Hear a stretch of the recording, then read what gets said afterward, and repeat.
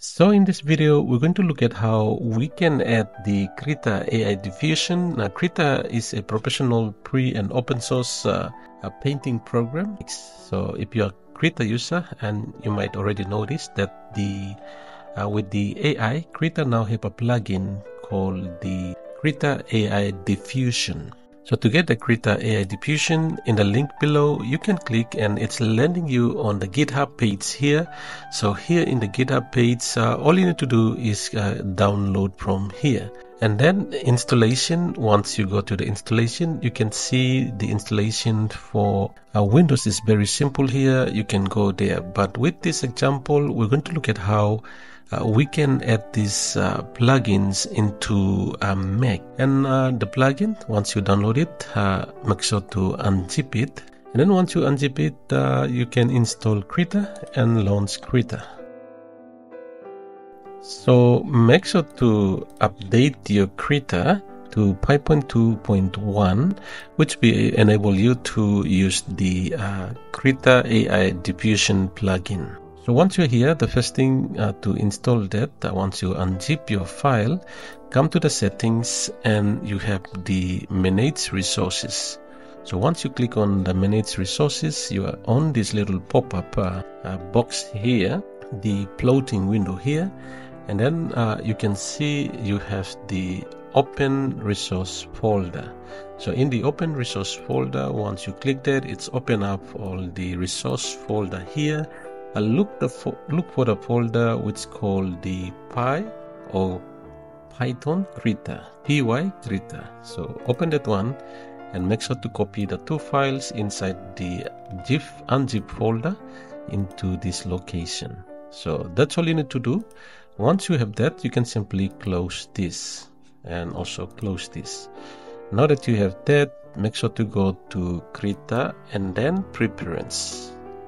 So once you click on the preferences here, now you have this menu here under the configure of Krita. So you go down to Python Plugin Manager. Once you click on the Python Plugin Manager, you can see here, once you put it in the folder, AI Image Diffusion. So that's the one that you need to enable it. So once you enable that, you can click OK and then come to the settings.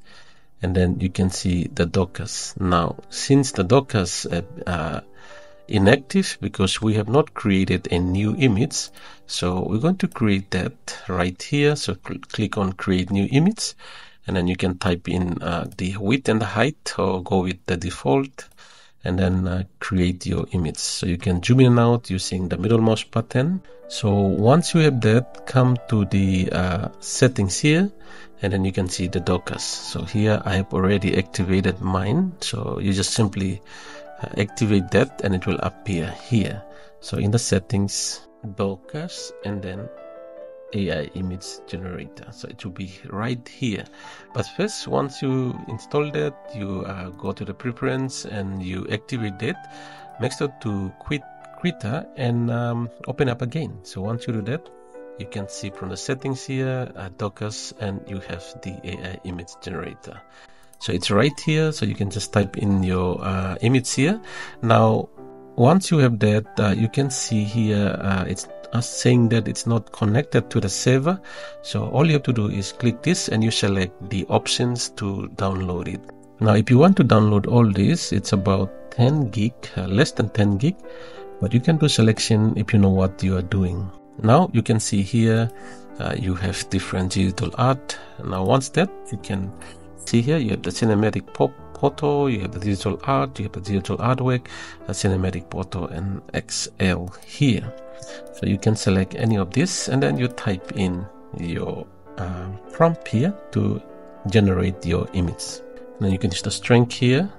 You can also add something from here, the layers, background, or whatever you want to put it right here.